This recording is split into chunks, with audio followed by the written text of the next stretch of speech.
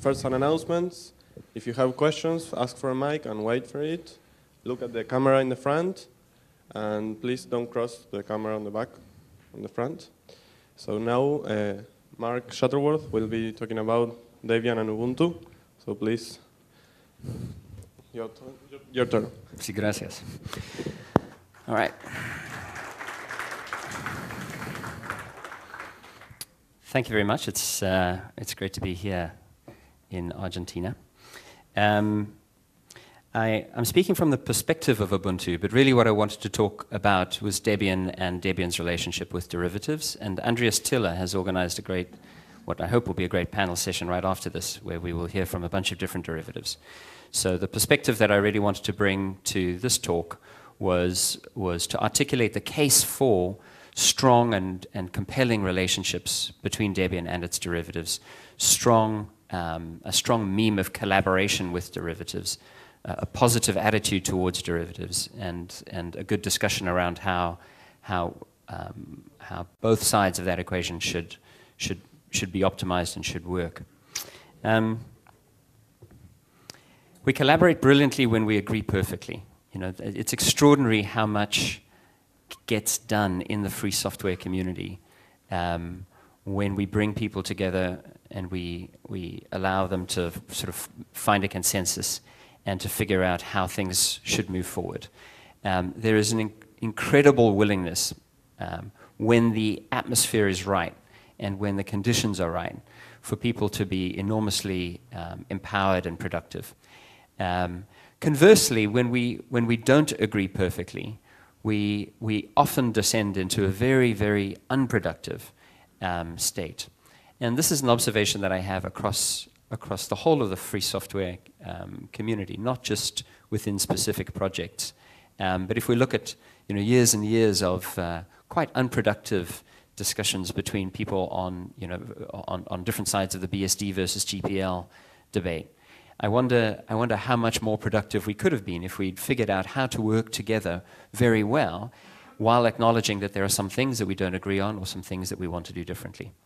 And so that's really the goal of my talk here, is to sort of figure out how we can be super productive, super empowered, super effective, even when we don't necessarily agree on everything. So there's a real question about whether or not there's an imperative for Debian to scale. And I believe there is an imperative for Debian to scale. I believe that Debian articulates its vision best when it describes itself as the universal OS. And this question came up quite a lot, I thought, during the DPL's talk. And someone actually asked the question of Steve, why do we need more developers? Whereas to me, that's really quite clear. I think free software is going to grow. And if Debian wants to retain its position as the universal platform, as the universal OS, then it is going to need to figure out how to scale. And it's going to need to figure out how to be continuously productive and effective and efficient as it scales. And we've already seen significant challenges to that scalability, right? Significant breakdowns in productivity and effectiveness. I think that derivatives offer a very compelling way for Debian to scale, to reach new markets, to reach new audiences, to deliver, to experiment with new ideas. So to scale not just in terms of the numbers of people participating, but in terms of the number of challenges that it can tackle. The key, though, again, is effective collaboration. If you imagine a world with Debian and 50 derivatives, if there's poor collaboration between those different groups, then effectively you haven't scaled. If there's effective collaboration, then each derivative is bringing new capacity, adding new energy, new ideas. This is a saying that I think is really very true, that the difference between joy and misery is often in how you define success. I meet people who, by almost any standard that one could apply, should be extraordinarily happy, and yet they're miserable. And often I think it's because their definition of success in life almost precludes them from being happy. And I think that's a very dangerous position to be in. You want to define success in such a way that it's a challenge, but that it's attainable, and that when you achieve success, you really feel good about it. And in the free software world, often I think a lot of the deep conflict that we see comes from really differences in the way people define success. And possibly the best person in the free software community that I'm aware of, the person who understands this the best, is Linus himself. You know, Linus defines success as the whole forward movement of Linux.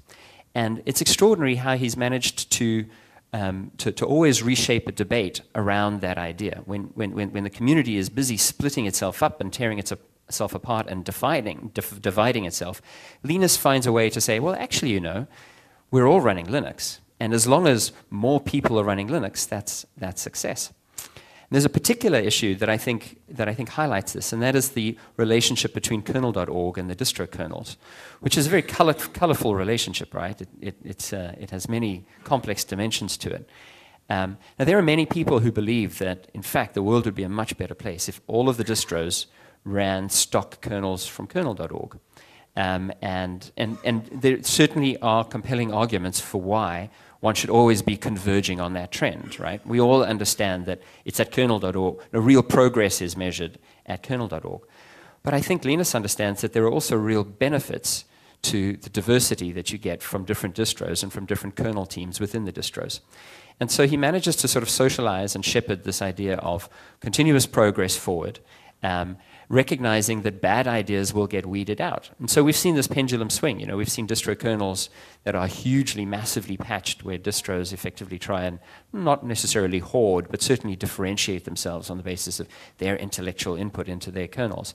And we've seen that pendulum swing right back. And Linus, throughout it all, has sort of said, well, you know, every additional computer running Linux is running Linux, and that's success.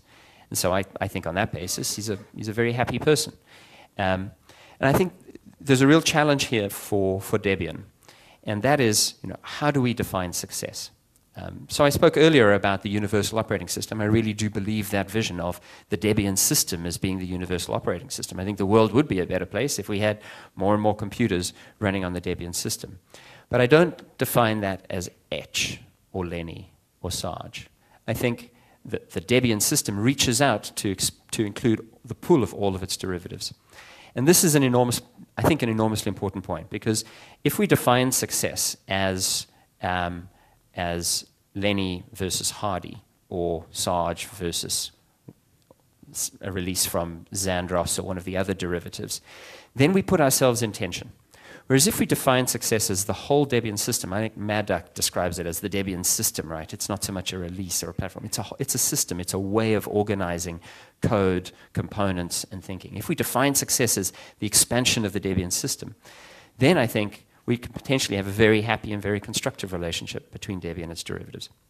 I'll come back to the idea of defining success, because another challenge for Debian, I think, is that each of us effectively has our own view of success, and within Debian, each of us really has an equal say. And the challenge then as an organization, the challenge for Steve, for example, is to figure out how do we articulate success in a way that meets all of those requirements without effectively making our own job impossible, without trying to be all things to all people.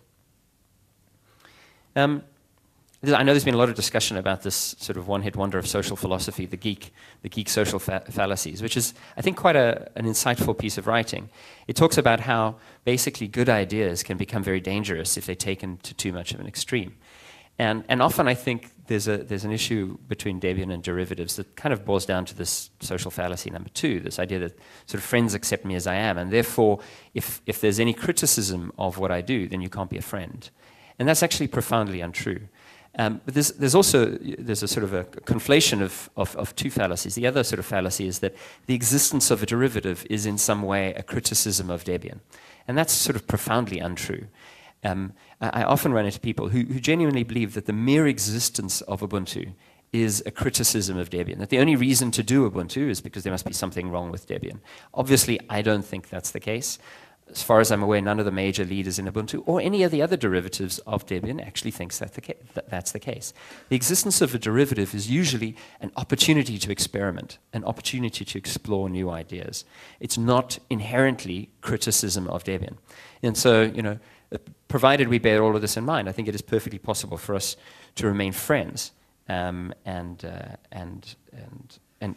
yet maintain separate identities or focus on different definitions of success. Another question that often comes up is this one. Why can't derivatives just do what they do inside Debian? And the answer is that much of what we do should be done within Debian, right? And so I'm very proud when I look at the lists, and I see a lot of participation in the lists of Debian from people who I know are paid to work full-time on derivatives, whether that's the EEE PC, which is a derivative of Debian, whether that's Ubuntu, whether that's any of the other sort of potentially hundreds of derivatives. When I look at the lists, I see a tremendous amount of participation from folks in Debian. But there are reasons why some things can't be done directly within Debian, or can't be done immediately directly within Debian, even if they should flow there later. I asked some of the guys that I work with, and they drew up a list. One of the differences is policy differences, right? A derivative will often say, look, we want to move to a new version of Python, or we want to move to a new version of GCC, and that precipitates changes throughout the system. And those transitions, I think, are actually a significant good, a significant benefit to Debian, because often derivatives are in a position both to act quickly across the whole archive, or big chunks of the archive, and also to experiment, right, to figure out what's going to blow up and what's not going to blow up. So we've seen significant floods of patches and work and knowledge and insight come back to Debian from derivatives that were the first to make transitions, things like the C++ ABI transitions, Modular X, Python, the shift towards a different way of organizing Python packages. Often derivatives will pick different versions, and they do that for various reasons, and I think we should respect the reasons that they do that. In the case of Ubuntu, sometimes we want to work on a newer version, a version that hasn't yet been packaged in Debian. And so we inject that energy effectively, we drive that packaging, and I believe that does benefit Debian over time. Bug fixes. So there are many sort of practical reasons, technical reasons, why a derivative might actually want to change the packages rather than separately, rather than expand the packages within Debian. Another reason is branding. Let me make this point. Sort of a general meme that I see within the open source community is that the projects that are successful are the ones that optimize for participation and optimize for experimentation. So, for example, I push very strongly in favor of distributed version control systems. Whatever your choice of distributed version control system, doesn't matter. I like Bazaar, and we use Bazaar, but you should use whatever works for you.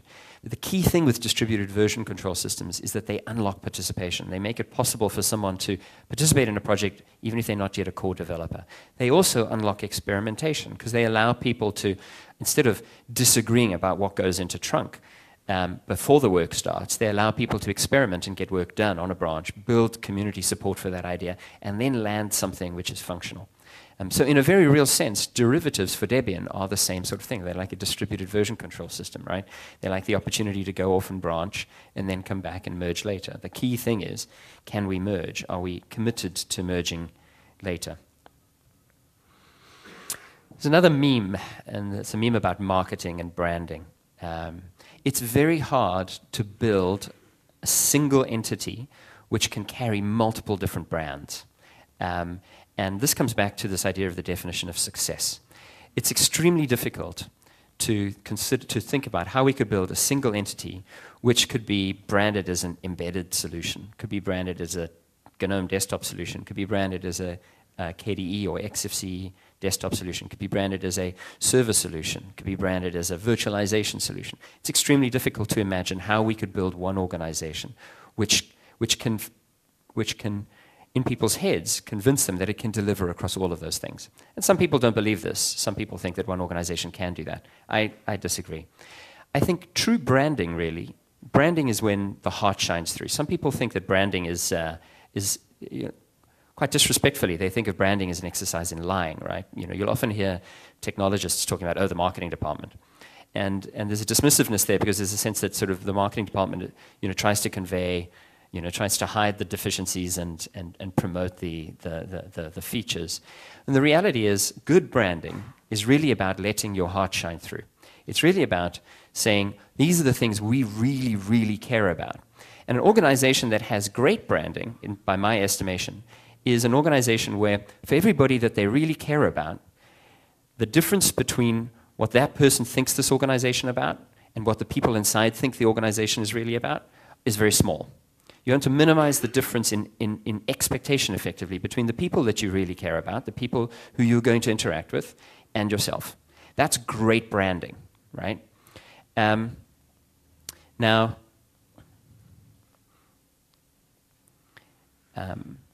derivatives offer Debian the opportunity, effectively, to have great brands, powerful brands, within the Debian space. When there's a meme, for example, that Debian has terrible branding, and that all that needs to be done is that Debian needs better marketing or better branding.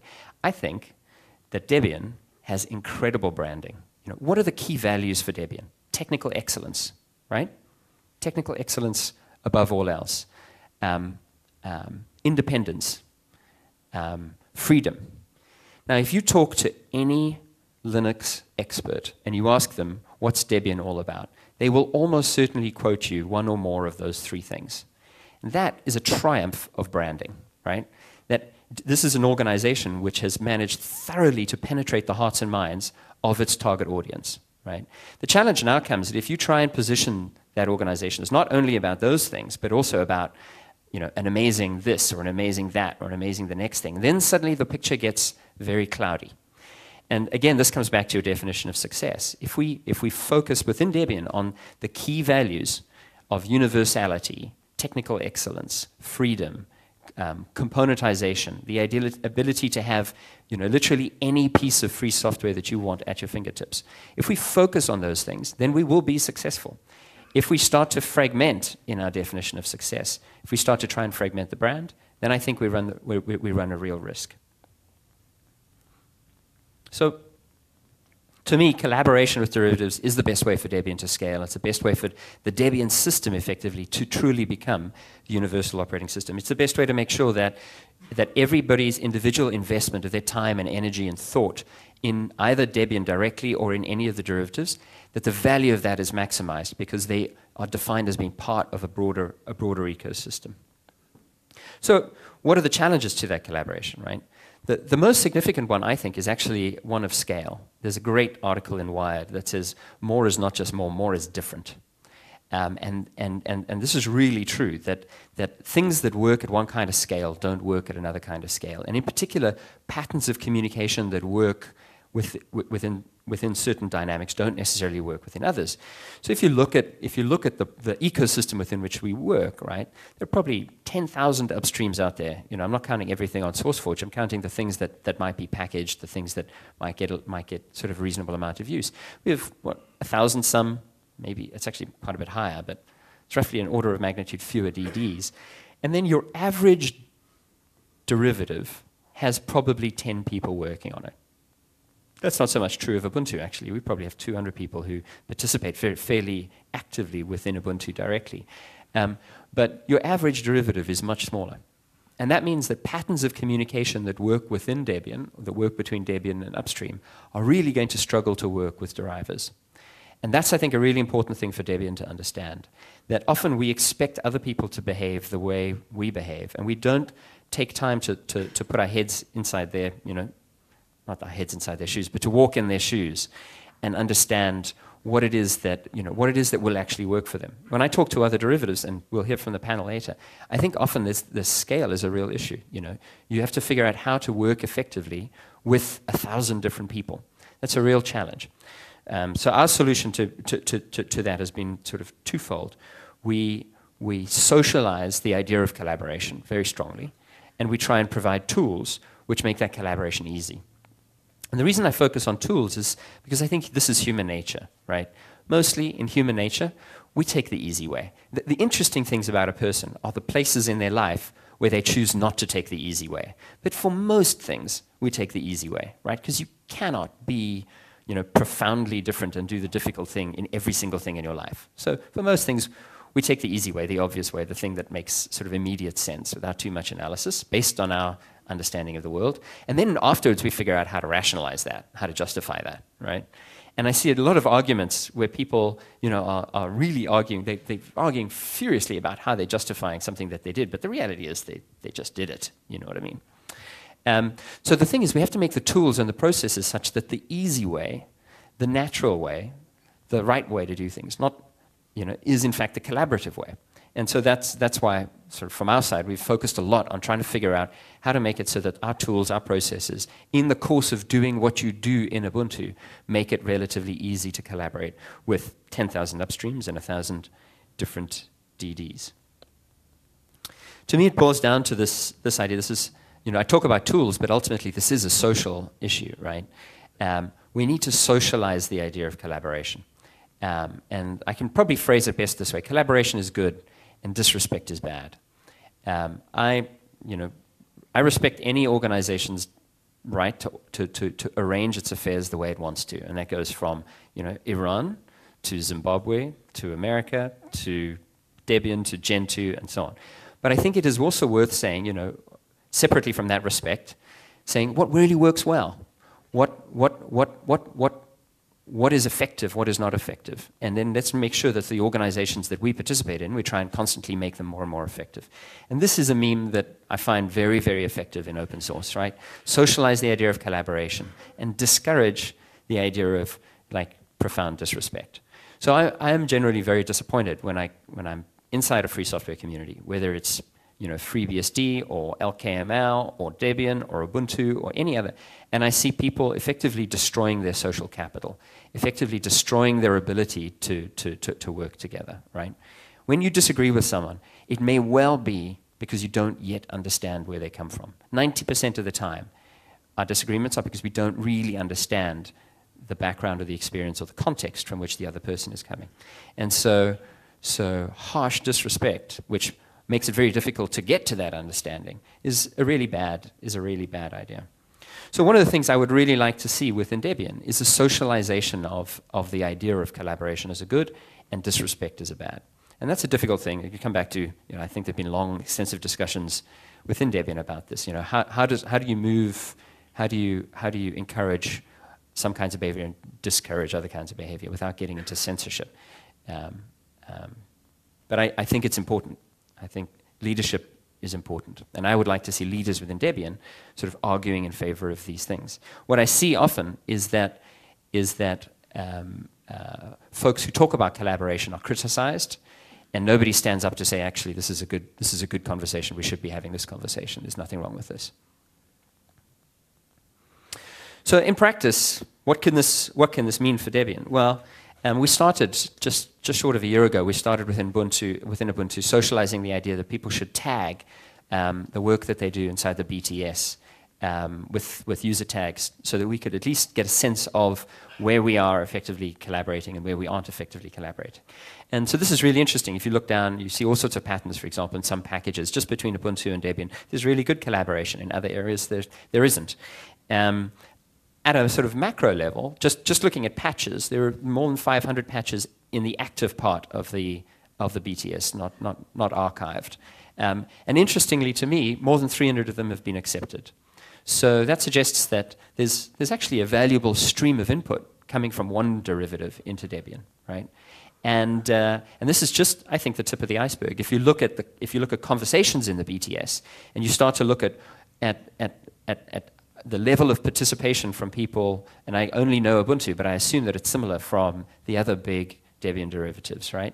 This is a very, thousands and thousands of bugs within the Debian BTS have active participation from folks from Ubuntu. So if you just want to measure the raw materials, of benefits, it's perhaps not as easy to dismiss the benefits to Debian as some people have made it out to be. There's been some fantastic work done in the last couple of months. Where's Lucas here? Lucas Nussbaum has done some really good work trying to connect, again, at a technical level, the processes. So trying to make sure that information about what's happening in Ubuntu that's relevant and appropriate is easily available to DDs in the package tracking system, for example. Just knowing that there are bugs on your package over there might or might not be useful.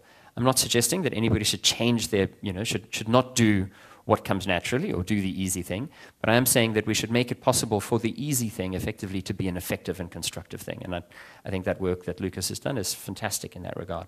On our side, we try to make it easier and easier. much like Don Armstrong's work on making it easy to query the BTS. We've published APIs and so on so that you can query our bug tracker as well. And I hope that will mean that we see an acceleration of the sorts of work in sort of sharing information and accelerating information. My ideal dream is that, if a bug gets filed on Ubuntu, which happens to be a bug in, say, Nautilus, that within sort of 24 hours, we're having an active conversation between an upstream developer in Nautilus, a DD, and an Ubuntu developer, and each of them is just using the tools that they use. To them, it feels like a natural, easy conversation, right? The Nautilus guy shouldn't have to worry about coming to the Ubuntu bug tracker, shouldn't have to worry about coming to the Debian bug tracker, and vice versa, right? Everybody should be able to use their tools and just have a natural flow of conversation. That's the sort of goal that we want to get to. Again, just speaking from the perspective of Ubuntu, and it'll be interesting to hear from the other derivatives, I asked, like, where within the distro do we have good collaboration? And the things that came out are things like X, DI, Perl and Python, GCC, PAM, Samba, Bind, Inkscape. Where we have developers in common, it's very easy. We've like a couple of memes about where it's easy to collaborate and where it isn't. Where we have developers in common, it's very effective. There are still conflicts. Doko told a funny story about hearing all about some of those challenges with this guy called Doko, from guys who didn't yet realize that he was Doko. I think that's good. That's why we should have more developers come here, right? Because often those things can be solved just by getting people together. So the easiest cases are typically where we have developers in common. And that hasn't been that easy. Because of the difference in the way Debian is organized around packages and Ubuntu is organized around kind of chunks.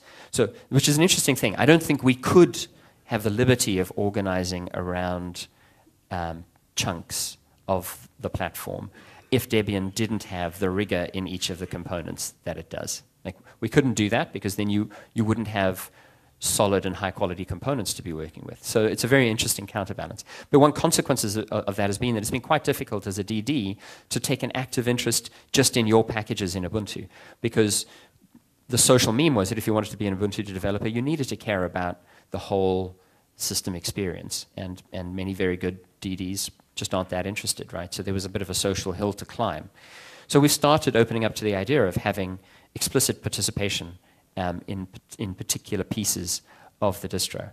And we've created the mechanism so that people can, in fact, have common teams and upload to both Debian and Ubuntu. And that's, I think, there seems to be quite a lot of interest in that. Again, I'm not suggesting that anybody necessarily ought to do that. But if you want to, then we should make it possible for that to happen. I'm also seeing another meme, which is that it turns out to be much easier for us to collaborate with Debian where there are teams in place. So I'm very strongly supportive of the shift towards team maintainership, particularly teams that cover a couple of packages. We just find that it's much easier to collaborate there.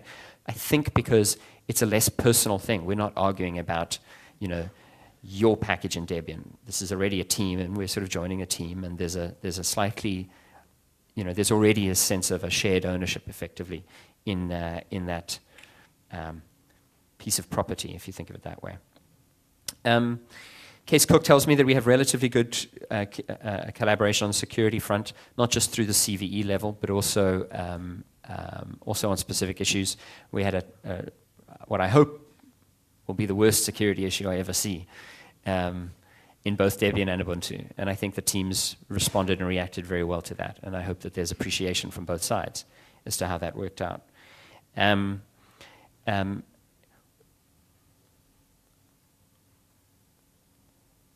Okay. I think it's worth countering a couple of myths. One is that a derivative is necessarily a fork. Some derivatives will be forks, right? They'll say, wow, look at this great code. Let's take it and go off in that completely different direction. And you know what? Good luck to them. It's free software. And they will discover things on that road which are going to be interesting to them, and it costs us nothing if they do that. And we have people do this with Ubuntu. And I've seen people do this with Debian. It's human nature. Some derivatives, though, are not implicitly forks. In the case of Ubuntu, we have merged with Debian 9 times.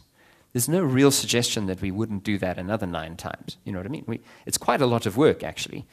But we do it every time because we think it's of mutual benefit. It makes it much easier for us to collaborate, and it makes it much easier for, it's sensible. It's the right thing to do. And I think you'll find that there are some derivatives that stay, effectively, that maintain a delta. If you look at the stats, the number of diverged packages has stayed relatively constant over the last couple of releases of Ubuntu. It will scale. The number of diverged packages will scale as the Ubuntu developer community scales. But essentially, there are 2 forces at work there. One is a merge force, and the other is a diverge force. And they're both constructive. They're both healthy. There's another idea, I think. There was a lot of fear when SSDS came along, that Ubuntu would somehow supplant Debian and make it go away. And that was never the intention. And I think 4 years later, with both organizations stronger than ever, it's very clear that that's not the case, that both Ubuntu and Debian can be strong, and that there's nothing to fear, effectively, in the existence of a derivative like Ubuntu. I was delighted when someone asked Steve if Xandros or if Ubuntu was a good thing, and Steve said, no, it's a good thing. It broadens the base of talent. Okay, so we have some resources here. These resources look both directions. They're resources both for Ubuntu developers who want to understand Debian. There are lots of people who come to free software through Ubuntu, and I'm very, very proud of that. I think it's a significant contribution that we make. Some of them go on to become developers in Ubuntu. Some of those go on to become DDs. I don't have a count, but I'm guessing it's a reasonably significant number of DDs who have just come through the NM process or are in the NM process, who will have gone through that process, right? I can think of a couple that I know who are DDs who explicitly came to Debian because of Ubuntu.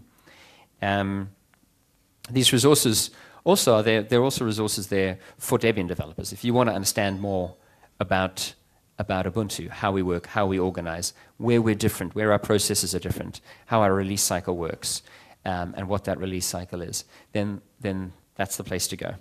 That's where we organize everything. So, where could we collaborate more in future? Well, I'd like to see more concrete discussion about the future technical direction of the platform. We need to evolve, we need to marry together incremental component-based evolution. This idea that something like PolicyKit comes along. Well, it gets introduced as a component, right? But then there's also a systemic view. How do we bring these components together? There are many things which are truly systemic, and on those things, I think it's very, very valuable for us to have a proactive conversation. I'd like to see the Debian Technical Review Board or Technical Architecture Group be more active, and if we can help inject resources into that, if we can help provide ideas, if the derivatives can provide experimental evidence upon which to direct some of that thinking, then that's a valuable resource, right? I think Debian works incredibly well with relatively little planning, right? And I think that's a good thing. But I also think that there are some big questions which are systemic, where it helps to be able to provide guidance and direction and to commit people to a particular direction. Particularly think that's true on things like packaging. Right. I was very excited by some of the work that Martin Kraft is talking about how you can figure out to be effective and to collaborate at the packaging level across multiple distros and with upstream. That's the key thing. We have to try and include upstream in this, right? For upstream right now, our world is a little bit of a mystery. They deeply respect it, right? But it's a little bit of a mystery compared to the RPM world, which is fairly well understood and often easier to interact with from an upstream's perspective. We have to figure out how to get upstreams to really understand the benefits of our way of organizing, our way of packaging. Along with packaging goes processes, right? Again, I think Mad Duck was talking a lot about processes, how we organize the flow of work. We've done a lot of work in this regard, so we're learning a lot of things. By the end of this year, I think you'll literally be able to branch any package in the distro, and so we're trying to build workflows that will scale using distributed version control system. So systemic things like packaging, system initialization is another one. I think we need to figure out how to make Debian both the universal OS that it is, but also the fastest booting OS, right? And those two ideas are in tension. But unless we sit down and really say, how can we make it possible to achieve both of those things, right? We won't actually make any progress. This is one of the areas where I think Debian runs the risk of going in the worst possible direction, where it says, okay, well, we must support every possible way to do this, right? And in a sense, that's good, because it means it allows one to discover the best one. But if you never actually then converge on that best one and drive it, you simply make everybody's life more difficult and everybody's life slower. So system initialization is another area, which is sort of across the whole system. Configuration management, I think we do great with DebConf, but I don't think that's the end of the story, right? And again, what we want is these key characteristics of the Debian system, right, which are true whether you're on Ubuntu, whether you're on Xandros, whether you're on Lenny. We want those key characteristics of the system to be powerful and good and better than anybody else's platform. How much time do I have left? 10. All right. Does that include question time? Okay, then I'll try and wrap up quickly. So that's everything that I wanted to say about formal collaboration. There are two quick memes that I'm pushing and that I wanted to bring to this conference because I'd love to talk to people about them. So if you don't mind, I'll take the opportunity just to speak about them briefly. One is synchronization across the free software space. And I want to sort of be clear about what I'm not talking about. I'm not talking about limiting people's options. I think projects should set the schedules that absolutely work for them. And if those don't have cadence to them, that's absolutely fine. But I think in many cases, we simply haven't had these conversations. We simply haven't talked about whether there are benefits to having a cadence for a project, whether that's a 3-month cadence or a 4-month cadence or a 6-month cadence or a 1-year cadence. The evidence that I see from the kernel, from GNOME, from Ubuntu, is that there are, and from internal projects like Launchpad, there are enormous benefits to having a regular cadence. It's cathartic and energizing, effectively. There are also challenges. The KDE guys have a very valid point when they ask the question of GNOME, how do we organize a dramatic transition? If you're limited to 6-month cycles, how do you do something which is just going to take longer than 6 months? And it's a really hard problem. And I think the answer is not to say, you're wrong, no, you're wrong, no, you're wrong. The answer is to say, wow, we've learned a whole bunch of things, and we've learned a whole bunch of things. How do we bring those together? I think collaboration is much easier. I think developers want to collaborate. Oh, it's fun, right? I think it's much easier when we're collaborating across, when we're trying to achieve similar goals in our cycle. If one group is trying to sort of freeze and stabilize and another group is trying to break everything, that's just a recipe for bad conversations, right? When you're trying to achieve similar things in your cycles and when you're working across common versions, I think it's just that much easier to collaborate, that we would see collaboration go from 1x to 10x in a short period of time just by changing that. So I'm actively trying to figure out how we can have a conversation within upstreams, is to say what's the appropriate cadence for them. Because I think if they get onto a cadence, then it makes it easy for us to say, well, if we want to be shipping in April, we want to freeze in February, and therefore we're likely to be freezing on that version of the kernel and that version of GNOME and that version of X and that version of whatever their cadence is.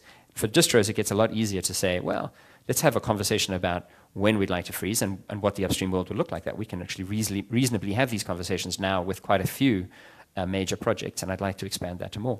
But it also allows us to have a conversation across distros where we say, look, if we're going to be freezing at roughly the same time, or if we can agree to freeze at roughly the same time, it doesn't mean we release it the same day. It doesn't mean we make the same decisions about what goes in and what comes out, right? It doesn't necessarily even mean we pick the same components. But it means that at least when we don't do that, it's because we have our reasons to. And that's perfectly reasonable, right? But if we don't have a reason to be different, if we can arrange to be aligned, then we will make it so much easier to collaborate. I'm guessing you all know implicitly that it would be much easier to do this with Ubuntu if we happen to be, on something common. And if we can't arrange to be that, I respect that. That's fine. I respect it for Ubuntu. I respect it for Debian. If there are reasons to be different, great. But where we can, let's do it. Let's get Novell involved. Let's get Red Hat involved. Let's get Gentoo involved and figure out if we can't start to coordinate this. My sense is if we can do this, we will dramatically accelerate the process of the adoption of free software by the rest of the world, the people who don't think of themselves as technologists, because they will see this wall of dialogue about a substantial movement in the free software space, and they will have publicity and communications and discussions. It will catalyze their thinking because they will see, wow, Red Hat, I've heard of that company. Novell, I've heard of that company. Debian, I've heard of this platform, right? And they're all doing amazing things, and they've got different takes on that. But there's this pulse that will really transform what the rest of the world thinks about free software. We go from being on the face of it disorganized to being on the face of it more professional than the proprietary software world has ever managed to be. So that's the one idea. The other idea is a focus on user experience. Bidel mentioned this. At Canonical, we choose very carefully the areas where we can make a difference. And I think this is one of the areas where we're going to try and make a difference. I very much want us to help shift the free software user experience dial from its current set of strengths, which are on technical quality, scalability, robustness, efficiency, security, and so on, and add to that user experience. And this presents some really interesting challenges for us, which I'd love to discuss with folks here. The profound challenge is this: how does one help to move that along without creating tension with the upstreams themselves? You've all experienced tension with an upstream, I'm guessing, right? You have a patch, you genuinely think that patch makes the system better, right? And now you have to figure out how to engage with upstreams. So we will, within Canonical, we will be separating those teams. We're hiring GNOME, KDE, or GTK, Qt, X, GL type developers and kernel device driver writers. But they're not in the distro team. We're separating those. So there still is this independence. And I very much wanted to figure out how we do this without creating the sense. I think the danger in that relationship is that it's an asymmetric relationship. Upstream has the moral high ground, right? But distros ship the code. And unfortunately, that asymmetry has caused all sorts of poison.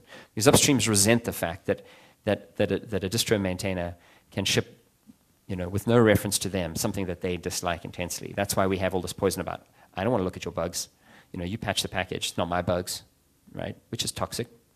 And conversely, we have poison with distro guys saying, look, I don't care what you think, I'm going to ship it, right? I'm the maintainer, right? And we have to figure out how to have a better conversation there. So any thoughts that you guys have on that, I'd be delighted to hear. Thank you very much for the opportunity to speak here. This is a community which means a lot to me and which I respect. So thank you. And I'm happy to take questions.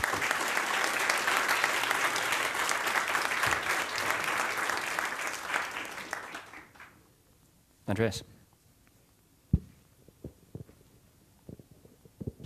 Hi.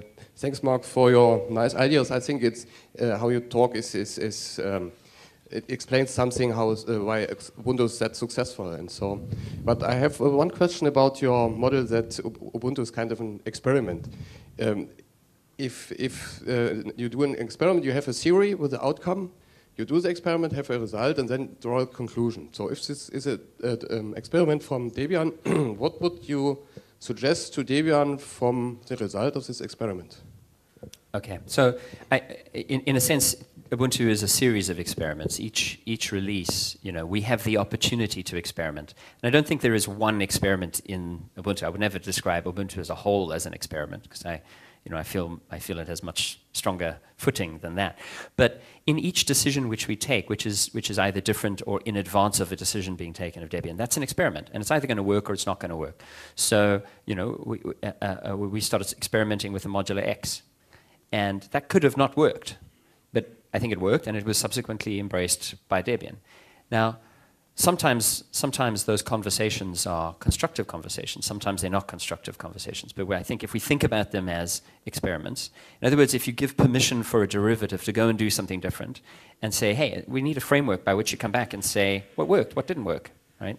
So I would like to have more Ubuntu developers come to DebConf because I think it gives us an opportunity to talk about both the experiments we have done and the experiments we want to do, right? So, Pulse Audio was an experiment, right? Is it going to work? Isn't it going to work? Will it, what's that? Huh? Pulse Audio is an audio middleware layer, effectively. So there have been many of these, and Pulse Audio was yet another one. And it was quite a controversial decision within Ubuntu to move Pulse Audio in, especially since we did it in an LTS release. It's worked out. And as a result, the code base has got much better testing. It should be much more robust and much higher quality, when it ships in a Debian release. So that's what I really mean by experimentation. Same with distributed version control. Every branch is an experiment. It may not work. In the past, we used to have to argue about whether the experiment is worthwhile, because as soon as the experiment started, it was going to be tainting trunk. But now we don't have to have that argument. Give permission for the experiment to happen. Yeah. Hi, Mark. A question from Baz Sutikau on IRC. Apart from changing release schedules, etc., are there any concrete technical changes you'd like for Debian to make? So, yes, but it's perhaps inappropriate for me to sort of push for a particular technical change. What I'd rather do is have conversations between developers. So I'm reluctant to sort of push for a particular idea because I'm a man with a lot of opinions, many of them wrong. So asking me for opinions is dangerous ground. I'd love to see stuff specifically around packaging and around system initialization. I think those are two areas where we have done very well in the past and we can do even better. And so I'd like to see really strong thinking done there.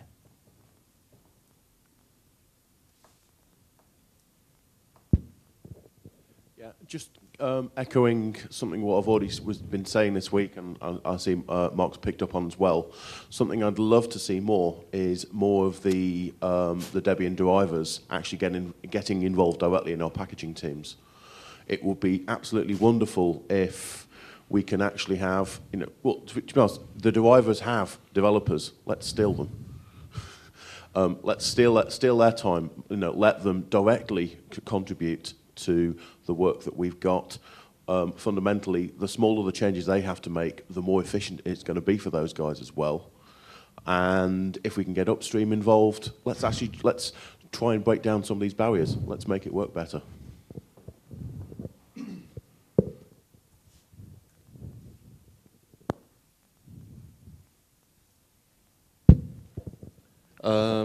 I would like to report from the package games team and respond directly to what Sledge said. We actually managed to get some people from Ubuntu involved in the games team, and it's really working out well. And as much as I was myself opposed in the early days of Ubuntu about getting things back, it's really very much improved. And if you approach the Ubuntu people more friendlier and don't really object to them, it's working out extremely well. I've noticed this myself in the last days. Well, and I'm delighted. Thank you for saying so, and I hope it continues. And time's up. All right, thank you very much, everybody. This was great.